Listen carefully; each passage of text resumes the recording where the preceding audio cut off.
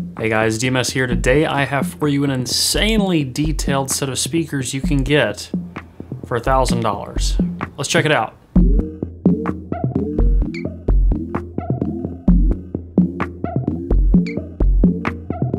By the way, before we get into this video, if you want to support the channel, I have analog shirts just like this one, sweaters, everything at the link in video description. They're great. I wear them myself and they help me make videos like this one. So, I'm not gonna make any claims that these are the best speakers under a certain price point. I'm no speaker expert. Sure, I've been using speakers for as long as I can remember, but there are people far more qualified to tell you what's the best than me. There's another great channel called New Record Day. If you're not familiar with them, you can check him out. I'll link his videos in the description. There's a lot of cool stuff in there about how to treat rooms and set your speakers up, and his setup is by far just monumentally better than mine for evaluating speakers. But with that said, I also want to note SVS did send me these speakers. I'm not being paid to make this video. They're just letting me borrow the speakers. I really like them and I got a set. So let's get into it. I have the SVS Ultra bookshelves here, the Ultra towers, and I've got a few of their subs and some other bookshelf speakers. But today we're gonna be talking about the Ultra bookshelves and the Ultra towers, mostly about the bookshelves though. These have a piano gloss finish on them. I could go into details about the drivers and all that, but there's not too much to say that I would really be able to convey well, other than the fact that they all have aluminum dome tweeters, and they look really, really nice. You can bi-amp them, which is great. They got a little bit of weight to them. They do scratch relatively easy, so be careful with that, but for the most part, you shouldn't be dragging them across the floor anyway. Put them on some stands, let them sit there and listen to music. They do tend to sound better a little bit off the wall, but not quite as much as other speakers like my Vandersteens. These are rear ported, just like the towers, but they do extend really well. They don't get super boomy when put up near a wall, unless you're like right up on a wall in a small room.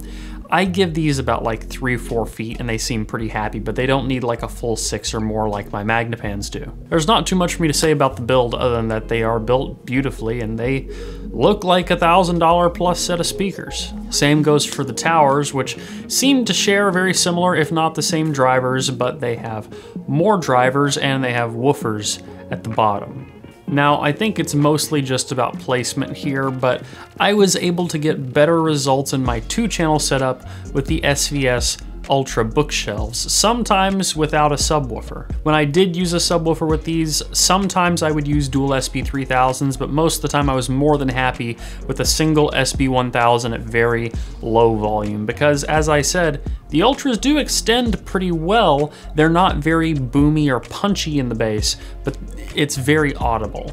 Just don't expect to shake your house down with bass. This speaker is more about truth than it is about power. So let's talk about that. For the most part, I feel like this is a very neutral leaning speaker. It sounds like it does have a little bit of a dip somewhere in the upper mid-range, but not drastically so. It's got a very airy far upper end and probably what sounds like the 10K plus area. Feels airy. And a lot of the mids and bass feel pretty flat and neutral. Nothing feels particularly shouty or out of place.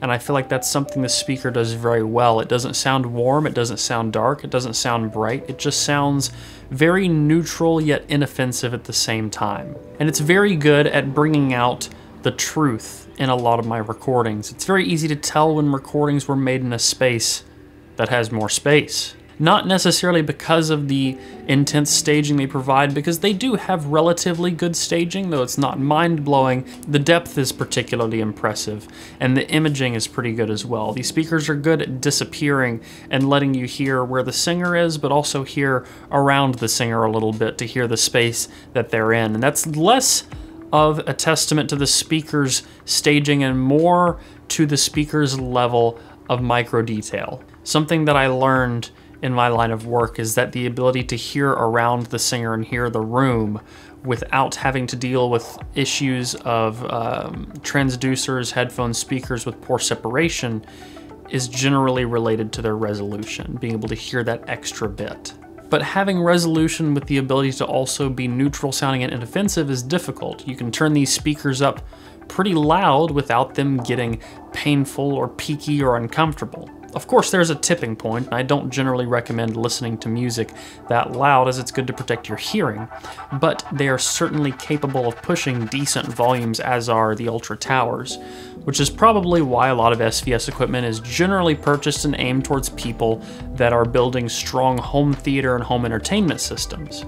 I use SVS Ultra towers in my living room with prime satellites on the rears, and the two SB3000s as part of my 5.1 surround in there, and that absolutely shakes the house. But SVS is good for much more than shaking the house. They are good for hearing a level of detail in music that, honestly, I personally have not experienced too much in this specific range of speakers if we're talking about price. Now, certainly I've heard many more expensive things that sound great. Certainly I've heard many cheap things that sound great. The Mica RB42 is a speaker. I have a video coming out on very soon. They're $100 and they're mind-blowing for their price. But the SVS Ultra bookshelf specifically is something that I feel has scaled very well as my system has grown.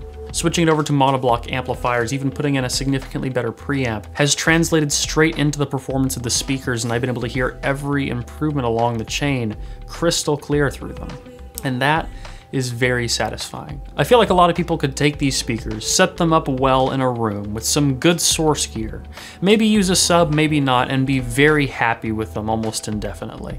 I would say that this speaker leans a little bit more towards analytical than something like my Vandersteens or my Bowers & Wilkins does. It's not sugar-coated, and there are times when the speakers would say, hey, you know, I have an aluminum dome tweeter. But I found that the times that I would sit and enjoy myself and be entranced in the music far outweighed the times when I would notice a poorly mixed or sibilant track.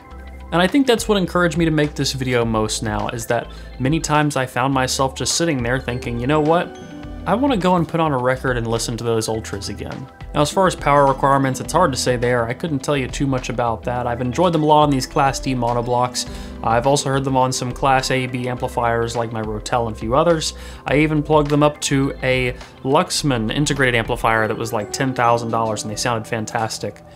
Class D tends to make them sound a little bit more mid-forward. Class A, B amps that I heard it on, as well as the Luxman, tend to kind of make the sound a little bit more lively and less aggressive, so it really depends on what you're trying to do with them. I'm sure that many amplifiers are going to change the sound in many different ways. But that is my video on the SVS Ultra bookshelves. I'll probably do a video on the towers too at some point, but if I don't, it's basically just these, but with a lot more bass. And a bit more detail in the low mid-range. But personally, the bookshelves are the ones for me. So that's all I have for you guys today. If you like this video, please leave a like down below and a comment. Let me know what you want to see in the future. If you want to get active in the community, you can at forum.hifiguides.com. And as always, don't forget to stick around and subscribe for more videos like this in the future. Until the next one, guys. Peace.